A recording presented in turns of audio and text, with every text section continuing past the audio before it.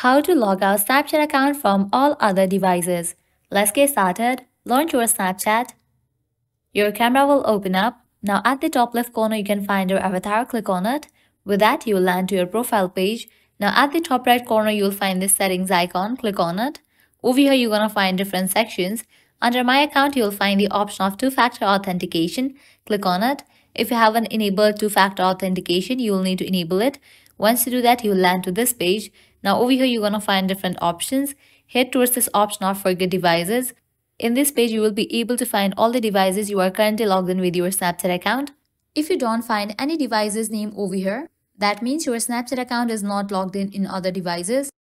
If you find any device name that's not you, you have to click on it. And with that, you will get this option of are you sure you want to forget this device? You have to click on yes. And with that, you will be logged out of that device. So this way, you can easily log out Snapchat account from all other devices.